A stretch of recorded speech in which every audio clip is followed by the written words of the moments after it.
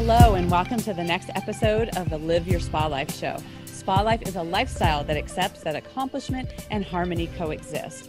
The Spa and Spa Life, the SPA, is for Seek Power Always, that power within you to do your deeper work here in the world. I am so thrilled to introduce to you today my special guest, Margo Masri, who is the founding brains and beauty behind the Accounting.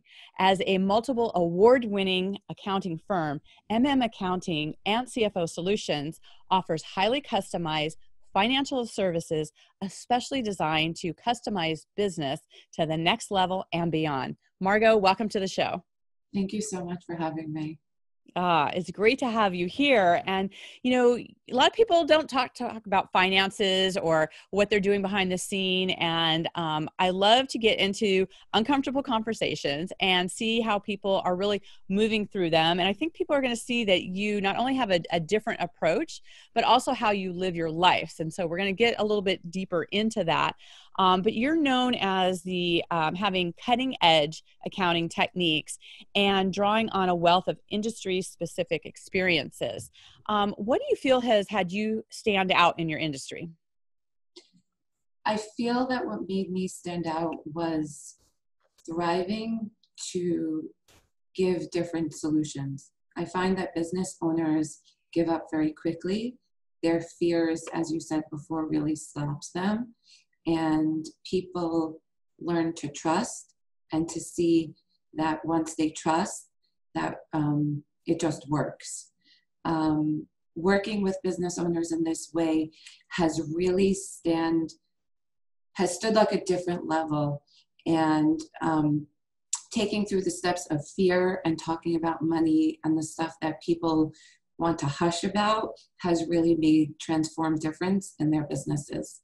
Yeah, I love that, and, I also love that you're known as a trusted partner. Like a lot of times people don't think as their financial advisor or their accountant or someone as an actual partner that they have a say in, that they get to learn and see how they can make the best of how they're running their business, because it's not a one size fits all. And, one of the things that I'd love for you to talk a little bit about how you help your clients to enhance their growth. And, with so much automation and efficiency that's available, how do you help them have just a world-class customer experience? So the first thing is being a partner with my clients is such a massive part of all the work. For them to feel that I'm there on their side versus against them has really been a huge milestone with my work and their work. I work with them in terms of communication, and a big thing is just putting in a structure for them to talk with me regularly, access me so that they have the questions answered, whether it's impulse or on demand. They always have a way for their answers.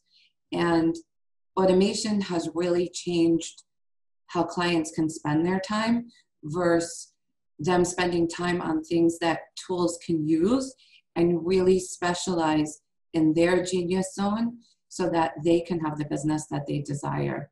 And a lot of them, to be honest, are very fearful.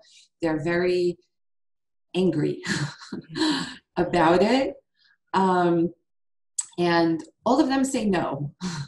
And you have to, I take them through the steps the old-fashioned way, and then they dive into it very quickly.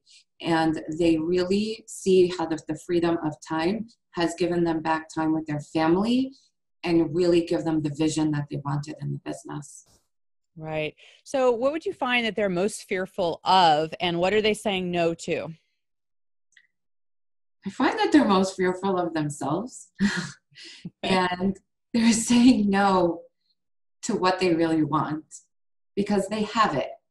I happen to be so lucky and incredibly grateful that I've worked, every single business owner I've worked for and with, and even if they weren't clients of mine, and just the opportunity to talk with them, people just stand in their own way because they're just afraid.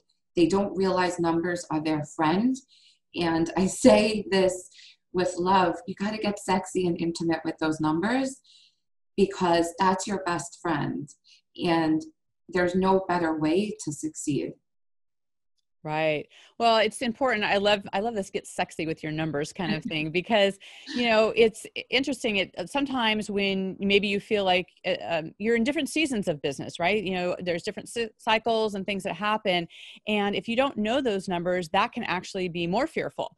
Right. And so knowing the numbers actually gives you a foundation to then make some decisions about how you want to shift things and what do they look like. And it actually empowers you to know that. So I love that you're really addressing that. And, sometimes we definitely have to master the things that we are teaching, putting out for other people. So how is it that you navigate fear in your own life?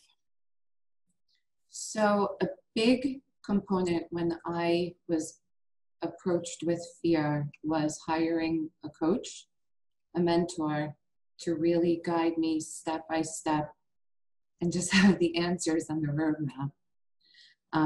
I learned a lot of tools. I had a lot of support, and I had a place to go. Before that, I was alone, and I was a big hot mess. I was tense, angry, scared, and I just felt like I was this one person in the business world that had so much to give.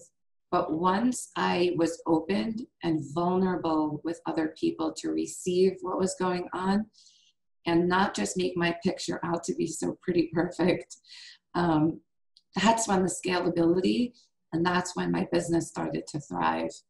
And having a coach, and sometimes you have to hire various ones too. Sometimes it's different areas. I have for my personal life certain things that I have to go for, and then for my business. And at points I had one that led for both. So depending on what you're up to, is really, it's the present time of how to make that decision. Right. Well, I love that you're bringing this up because, I think sometimes we have this mentality that just because we can do it all doesn't mean that we necessarily should, or that it actually supports that. And I know that when, I'm coaching and mentoring my clients, a lot of times some of the things that they find themselves they're not seeing some of the things, right? And I love one of the quotes by Les Brown, who talks about that you can't see, right, the full picture when you're in it, right? You can't see it. And so, to be able to have someone else have their eyes on your business is such a smart and savvy way to go, to have them look at the things that you may not even be knowing what questions to even ask. And so having people on your team that really support you through that can make a huge difference in your business, because it's so weird. I don't know if you found this, we kind of have this feeling like when we go into business, like we should already know everything about it. Right. So almost every one of my clients start off on that way. Right. And when I really just want to break down that client in the most loving and positive way, I say, you're shooting all over yourself. Right. And you have a genius zone in your business, and it's okay to outsource and it's okay to delegate because you're having somebody who is focusing on that area. And a lot of the entrepreneurs that I've worked for over the years, it was really hard for them. And that was probably the biggest part of the first stage. And I would say it's the first 3-4 months of the relationship, because slowly breaking that down and pivoting them into the right direction, because it doesn't always happen the first round.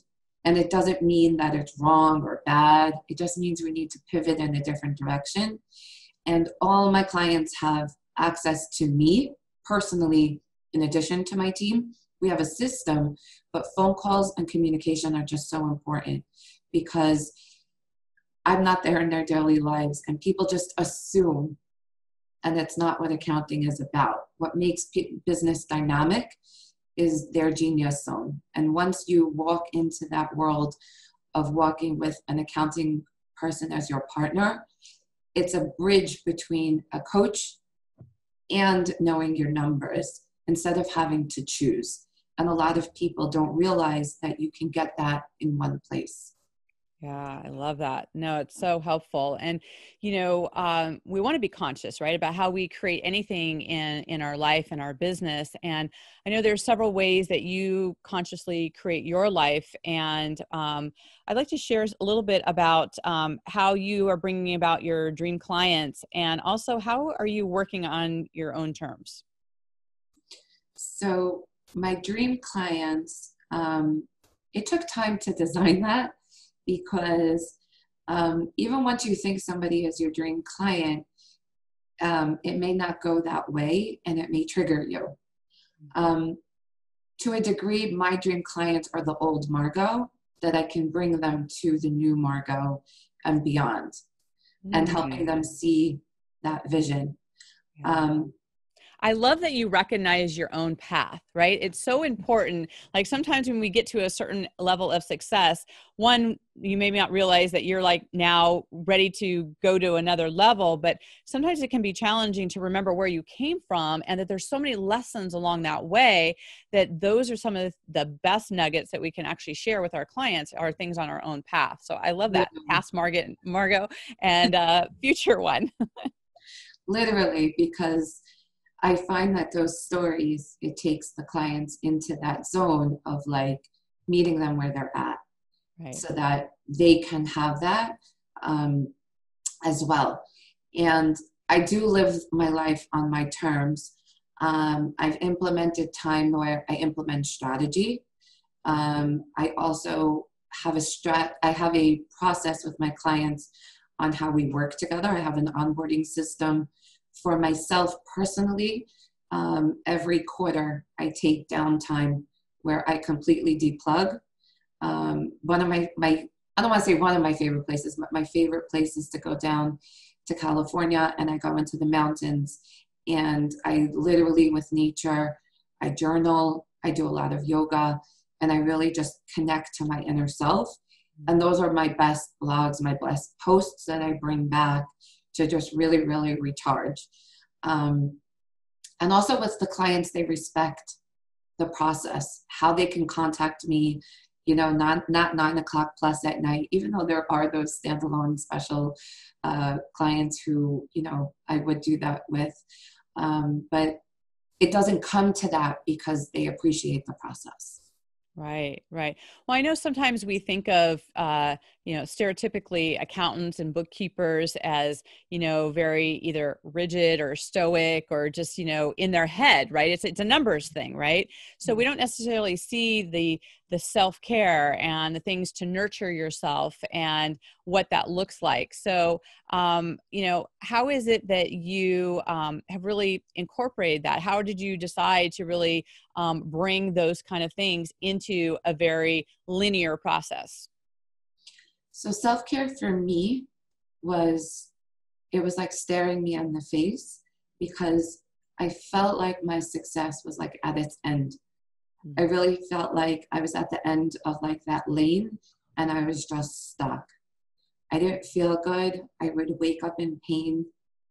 People's response to me and what I had to say, it just didn't feel right, and it didn't seem right.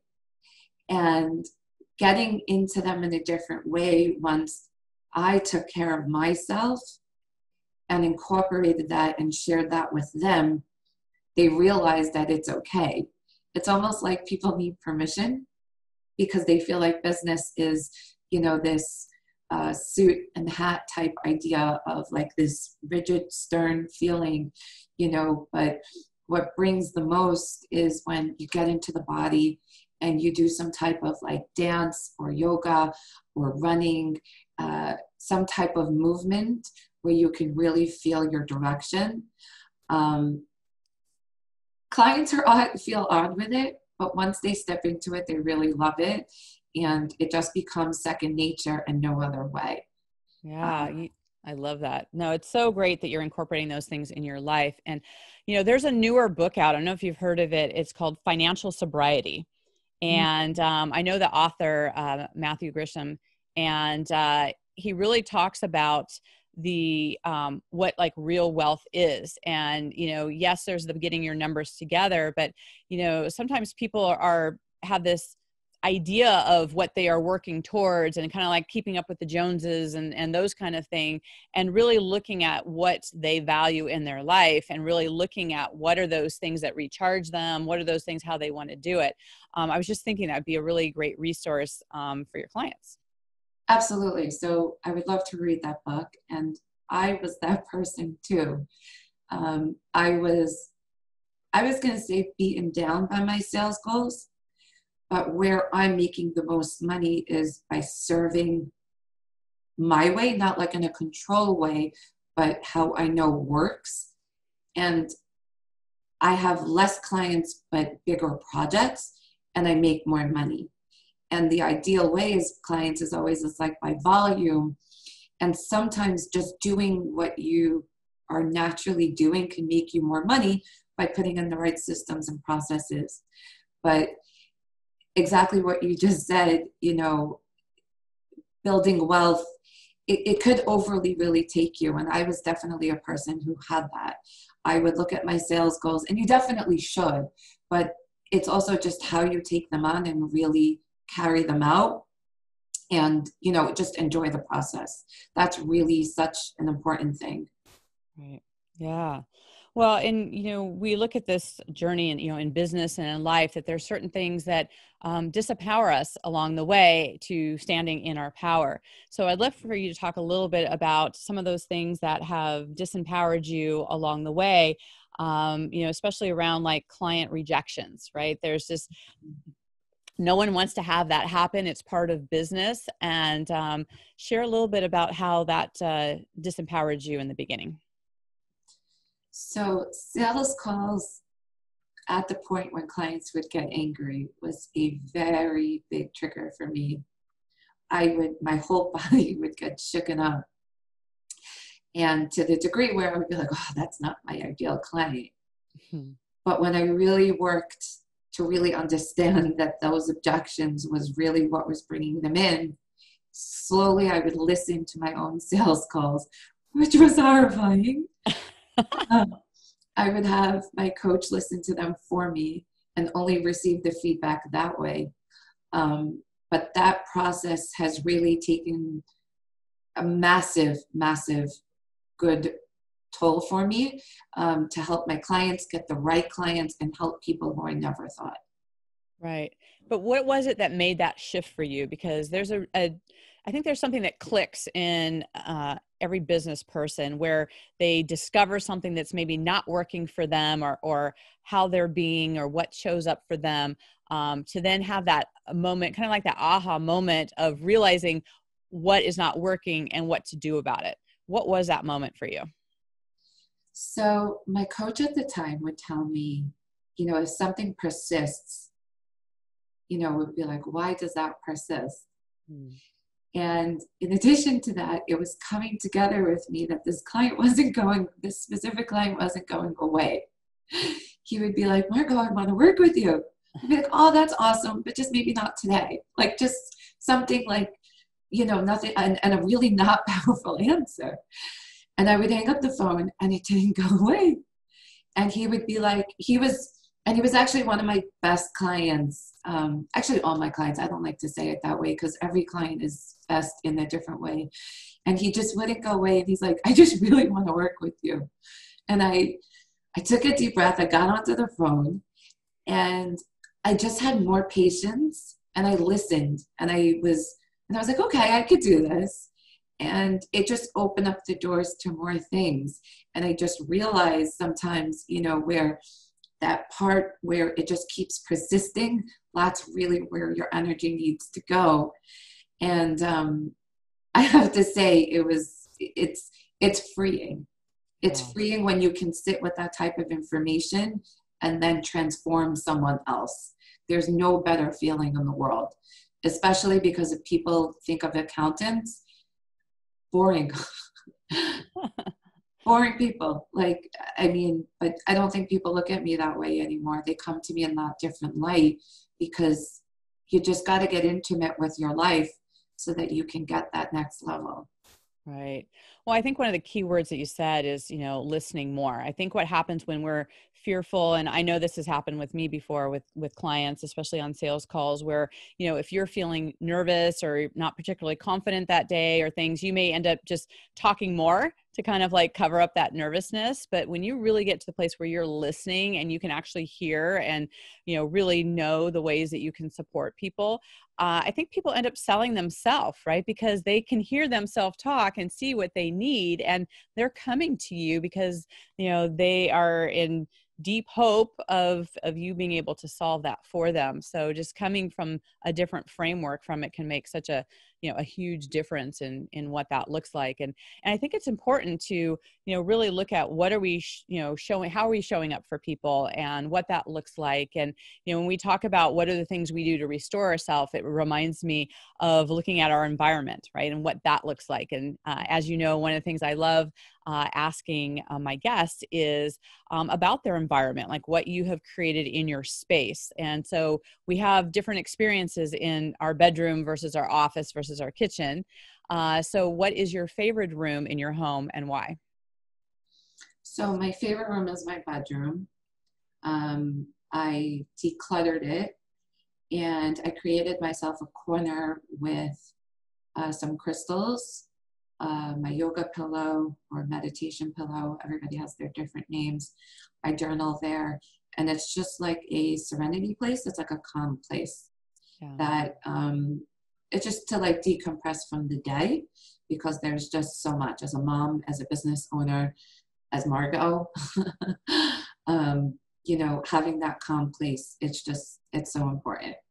Yeah, absolutely. It's so funny. I was just speaking with one of my guests earlier. For those who've listened to Megan Fenyo, we were just talking about the bedroom was that for her as well. And I'm seeing a kind of a pattern of that with a lot of my guests, because creating a sanctuary that's yours to allow you to restore and have things in it that really help you makes a huge difference in looking at all the things that can pop up in your day, and to be able to reset that button and be able to show up in your day much more powerfully. So I love that. That's awesome. So thank you for that. And I know that our listeners are going to want to stay in contact with you. And also you have a checklist. You have a free gift for our listeners who are listening here today and who are either live or on the replay, is talk a little bit about your checklist and what people can expect from that. So this checklist, I'm really excited to share. It talks about the 3 levels of business: the launch stage, when you're trying to prove concept, the growth stage, and then the scale stage. It talks about the different levels of income. I find that people are deciding finance or marketing. So this checklist helps you decide what stage that you're in to help you keep in your lane. And the name of the checklist is Where Marketing and Finance Dance, so that you don't have to open social media and feel like you should be doing more or different or not have enough money or you're not good enough. It's a really good guide so that you can know where you are in business and be aligned and stay in your lane. Spoken like a true person that has structure in their life is to is to really, it's important to know where you're at, right? If you don't know where you're at, you can't get to where you're going. So I love that. And thank you for offering that to our guests. And we'll put in the show notes a link to get that and the different ways to stay in contact with you. Do you, Margo, have any final thoughts for our audience? I enjoyed being on today. I hope you enjoyed it. If you have any questions, I would love for you to follow up with me. Live your vision. And if inside your gut and your heart, it's telling you to do something, just follow it. When I decided to make that decision, it just changed my life. I never felt freer, better. I don't have doctor's appointments like I used to, going for pain. There's nothing like living your vision and being able to help someone else. I love that. I know you had shared with me that that's part of how you are stepping into having more courage and being a positive disruptor is really aligning that part between heart and mind and to listen to the next step. So that's a very powerful, stance to be in, and something that we can share out with the listeners to really take that to heart as well. So thank you so much, Margo, for being here on the show. My pleasure. Thank you for having me. You got it. And for our listeners, as always, your time is the most precious resource that we all have. And we thank you so much for being here with us on the show. We'd love for you, whatever platform you're on, to put in some of the comments, like, what's your big takeaway? What are you going to shift in your life? There may be something in there that triggered for you to take another action step and to move forward. Definitely want to make sure you get the checklist for Megan, and make sure that you rate and review rate and review the show so that you can get more of this, right? We want to have more positive conversations out in the world. And so, please share this, get it out. This is how you can be part of a community that is reaching out, and tag some of your friends and just be part of the movement of that. And so until we connect again, live your spa life. Bye for now. Bye-bye. Bye.